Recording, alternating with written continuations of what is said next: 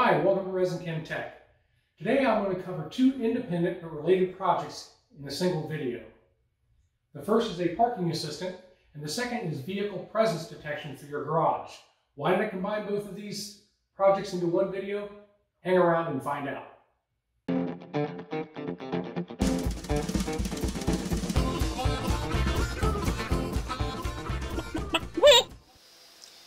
As I mentioned in the opening, today I'm going to be covering two independent and separate projects.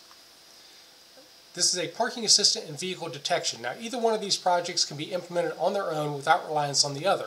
The reason I'm combining them here is because by having both, it gives us some unique opportunities in Home Assistant for creating home and away detection and creating automations around things like unlocking doors and disabling the alarm system and giving us some redundancy and security around that. Now, if you're only interested in one of these projects, I will leave chapter links down in the video description so you can jump ahead to whichever project that you have interest in. But first off, I'm going to talk about Parking Assistant. Now, this is based heavily on an Instructables article by Med Inc., if I'm pronouncing that properly, but I made some significant changes to it. Primarily, some of the wiring, elimination of a sensor, and adding MQTT to be able to bring this information into Home Assistant so we can use it for automations. Now, talking about a parking assistant, many of you are probably familiar with this method of parking assistant, the old tennis ball on a string. Now, I will say this about it, it's consistent and reliable. Everyone knows how to use it. You line your mirror up with that tennis ball, you pull forward until your windshield touches it, and you're parked in the right position. Obviously, it's extremely low cost or free if you have some spare tennis balls and string laying around. And you don't have to do any upgrades or any maintenance on this, and you don't need power or internet. However, the drawback is we can't integrate it for automations. And to be honest, it's just boring and old school. And like me, if you use your garage as a workshop a lot of times, you're constantly bumping your head on the tennis ball or swinging a ladder around and catching it on the string. So my approach was there had to be a better way to do this. So here we can see a demo where the display is asleep until it detects a car. As you approach the properly parked position, it's going to provide a countdown as you get closer and closer. Once you hit the right position, then you're going to get a green plus mark in the middle telling you you're in the right position. If you happen to pull too far forward, it's going to start flashing at you with a red X telling you to back the car up until you're in the proper position. So here are the primary components that make up the parking assistant. At the very bottom, we're looking at a TF Mini LiDAR distance sensor, and it's pretty accurate up to about 118 inches and down to a small enough amount that you wouldn't want to get your car that close to the wall.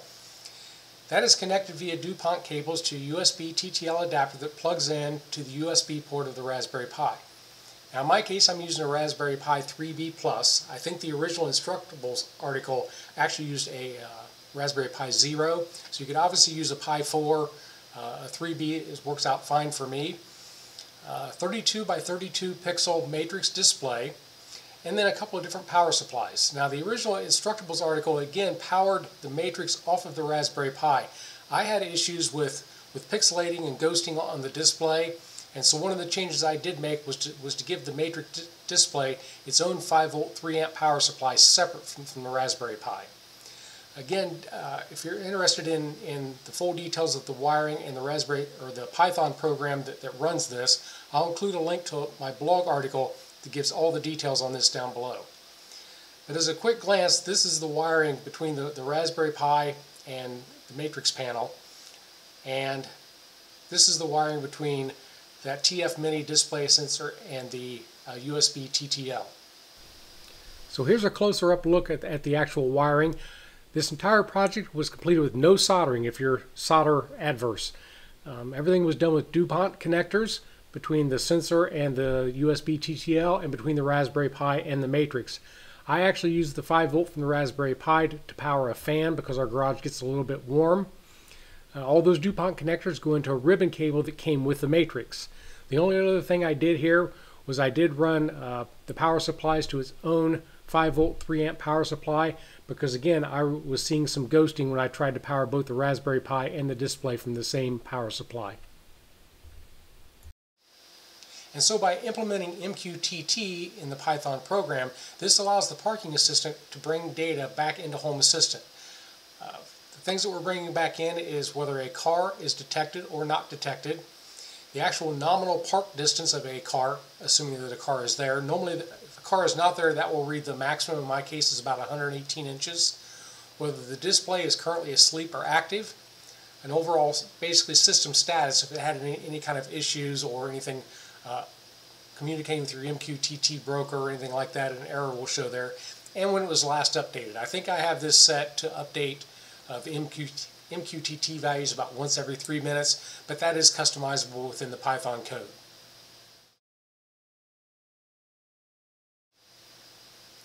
Next, we're going to talk about the second project, and that's vehicle presence detection for your garage. Again, this project can be done independent of the parking assistant. The parking assistant is not required for this particular project. And like the parking assistant, this entire project can be completed without soldering if you're solder adverse. Of course, you can't always solder the connections, but you can do it with nothing other than DuPont connectors. What we're going to do here is we're going to mount 2 ultrasonic distance sensors over the position of each car, ideally trying to place that sensor right about the middle of the roof of the car when it's parked. Again, this could be adopted for just a single car or even a 3-car garage if you have a third vehicle as well. Now, these are powered by a Node MCU, which is going to run ESP Home. We'll take a look at that here in a minute. And here are the primary components that make up the vehicle sensor system. We're going to use 2 HCSR04 ultrasonic sensors. Again, you saw those mounted over the car. Those are connected to a Node MCU, which is powered by a 5-volt USB power supply, which really is just like a phone charger or a USB adapter plugged into our unused outlet for our garage door opener. Now, in this particular case, I've added a completely optional read switch connection to my garage door. This also lets me know whether the garage door is opened or closed. I had to do that because at the time of this, my current garage door opener did not have a local API and was not available to integrate into Home Assistant. But that recently, that has changed. I currently use the Tailwind IQ3 Smart Garage Door Opener. Now, I love Tailwind because it adds an additional layer of security I've not seen in other smart garage door openers. Instead of just using your phone for geofencing to open your garage door, it actually uses the Bluetooth connection between your phone and your vehicle to determine when to open or close your door. So it will not automatically open your door with just your phone or just your vehicle. It actually needs both. Now, the one drawback was that initially Tailwind did not have a local API. They promised it in 2021 and they've delivered. They now have a beta version of their API, and working with them, I've developed a Tailwind MQTT bridge that will allow you to bring Tailwind status and garage door control into Home Assistant. If you're interested in that, take a look at the links down below, and I will have a link to the GitHub with the beta version of the Tailwind MQTT bridge. I will say Tailwind did not sponsor this video, and I did not receive any compensation for including them. I just really love their product. Another nice feature of Tailwind are the reed switches or door sensors. They mount on the rail. They're very reliable and very easy to install and align. So here's the second one that I installed. I actually ordered a second Tailwind sensor kit for my Node MCU. Again, I don't really need it now that I have it integrated, but it is nice to have the redundancy. You just simply run the wiring along the back side of the door rail, just being sure that none of the wires are loosely caught up in the door. Run it up the frame and run it over to the Node MCU. Again, having 2 of them allows me to make sure that they're in agreement before I do something like disarm my alarm system. And here's the wiring schematic. It's really pretty straightforward. Both your HCSO04 SR04 ultrasonic sensors receive 5 volt and ground from your Node MCU, and then each have a trigger and an echo pin that we connect to a GPIO pin. So it's going to send out a pulse and then measure the amount of time it takes for that pulse to return to the distance sensor, and that's how it determines distance. So it's really pretty straightforward. We're going to power this off of 5 volt USB, again from that AC outlet on the garage. We're going to use ESP Home as the code for this. If you're interested in the code or the binary that's uploaded to this, again, see the link to my blog, and I list the entire code that's used for ESP Home on how to power these sensors. And again, down here at the bottom is that completely optional reed switch that we're going to connect to our garage door, so we also know if the garage door is opened or closed. So, using our Node MCU and ESP Home, we can see that we have three entities that automatically come into Home Assistant. We have the distance of the first car, currently being reported as 4.2 feet. The distance of the second car is 4.3 feet. And we have that reed switch that I added. With the addition of the Tailwind API and the MQTT to bridge, we also have a second door sensor. This is nice because we can always make sure to compare these and ensure that they're in agreement before we do something like enable or disable the alarm system. So next we're going to take a look at how we can bring both the parking assistant and this vehicle presence system into Home Assistant and make automations from it.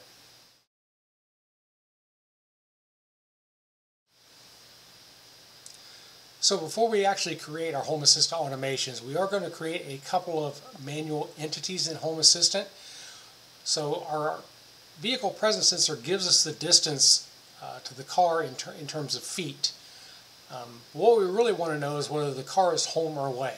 So we're going to create a couple of binary sensors based on the measured distance. And that measured distance can fluctuate a little bit. So for example, if someone leaves the sunroof open, that distance might vary 3 to 4 inches. So what we're going to do is set a range here for each of the car sensors.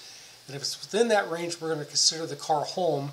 If it's outside that range, either shorter or greater than that distance, we're going to consider that car away. So we'll create these, and once we have those, we can look at creating our automations. And by the way, again, copies of all this code are in the blog that I linked to in the video description. So now that we've created those additional binary sensors, let's take a look at what all we have available for creating secure arrival and departure automations in Home Assistant. First, from our parking assistant, we have car presence. We know whether the car is currently there or not there, and we can determine that based on the car parked distance.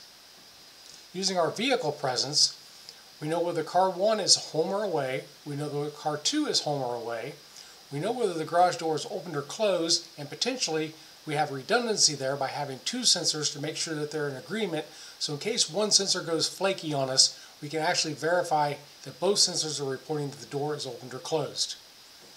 There are some additional sensors that we have available, or could make available, and that is phone presence. You can do that through either via Nabokasa, if you have a Nabokasa description, and the mobile app, it will let you know whether a phone is in or out of a home zone. And of course there are other presence options that you can either do around your phone, or you can use motion detection or other sensors to determine whether someone is home or away. So given all those entities, let's take a look at a couple of automation ideas. First, let's take away an away or departure automation. We can say that if both vehicles are away, now we have redundant checks on that. We have our vehicle presence detection and we have our parking assistant to verify that both are in agreement that a vehicle is away. And the garage door is closed. We have redundant checks on that because we have multiple sensors on our garage door, and both phones are outside the home zone. If all that is true, then lock the doors, turn off the lights, arm the alarm system, do whatever kind of away automations that you want. And why I like the redundant checks here is to assure that someone doesn't get locked out of the house inadvertently. For example, let's say you go for a walk and you take your phones with you and all of a sudden the doors lock. Well, this is not going to occur because the cars are still present. So again, by having redundant checks and having multiple ways to assure, yes, everyone has gone out of the house and we want to complete these actions. On the flip side of this, let's take a look at an arrival automation. This is probably even more important because you are looking at access to your home. So in this case, we'll say if a vehicle status changes from away to home. We know a vehicle has arrived, and again we have redundant checks on that. We have our vehicle sensors, or our vehicle presence, and we also have our parking assistant say that will confirm that yes, a vehicle has arrived at home. And the garage door is open. Once again, we have two sensors telling us whether the garage door is opened or closed. And one or other of our phones have entered the home zone. Then we can safely say unlock the doors, turn on the lights, disarm the alarm system. So again, if a single phone enters the home zone without a vehicle, none of this is going to happen. If the garage door opens but a vehicle isn't detected or a phone doesn't enter the zone, none of this is going to happen. So by having multiple sensors and multiple redundancies, I personally feel secure by having Home Assistant complete these automation steps to disable my alarm system and or unlock my doors. So that's going to do it for this video. Again, I have a blog article that contains all the parts lists, the code, wiring schematics on how to make all this work. If you found this video at all helpful or useful, please hit that like button. That lets me and YouTube know that you found this video useful. And if you'd like to see more of my videos, hit that subscribe button. And if you want to be notified when a new video is released, click that little bell icon. As always, thanks for watching, and we hope to see you soon.